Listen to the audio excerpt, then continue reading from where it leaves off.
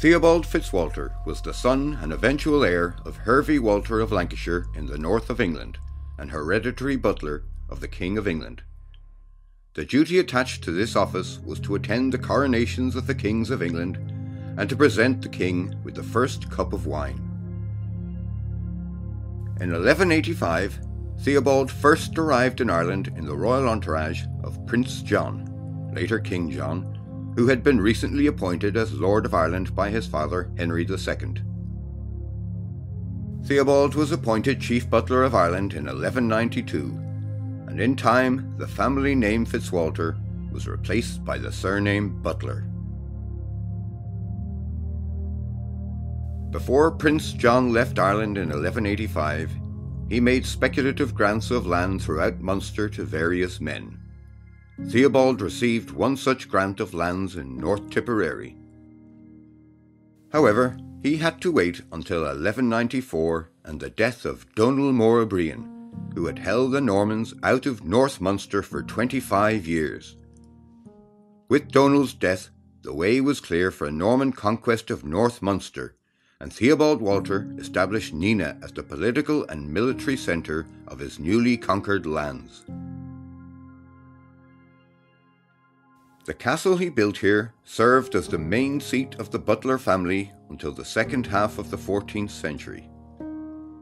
It is situated at the north end of Nenagh town, which was also founded by Theobald fitzWalter at the turn of the 13th century.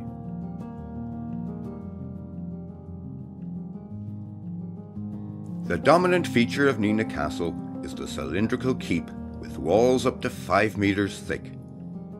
The original keep had 3 stories above a ground floor basement.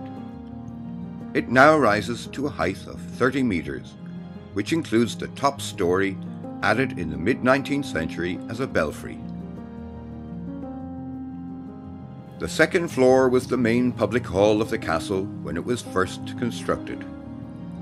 Here we find an embrasure with a fine chevron-decorated arch. This form of decoration dates to around 1200 and is more typically associated with churches from this period. Its use here indicates a special space in the room reserved for the lord of the castle. The third story was probably added in the mid-13th century to provide a more private hall for the lord and his family. This room features the remains of a large fireplace that formerly had a stone-built hood.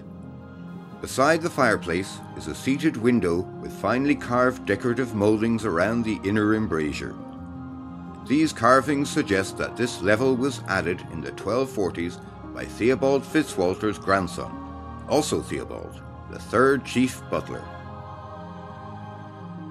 Today the keep has the appearance of a freestanding tower, but it originally stood on the north side of a courtyard surrounded by a massive curtain wall that in turn was enclosed by a large moat. The entrance to the castle courtyard was via the twin-towered gatehouse, which was defended with a portcullis and a drawbridge that could be lowered over the moat that surrounded the curtain wall.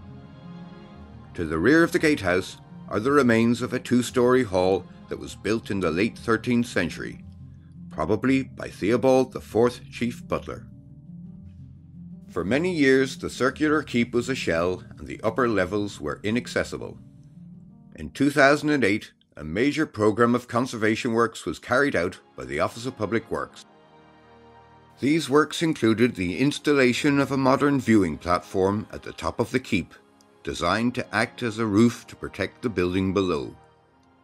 Wooden floors were added throughout the building, recreating the techniques used by the original builders to construct the floors of the keep. As a result, visitors today can appreciate the life of an Anglo-Norman lord in one of the best surviving circular keeps anywhere in Europe. Nenagh Castle is a national monument in state care since 1966 and is managed by the Office of Public Works.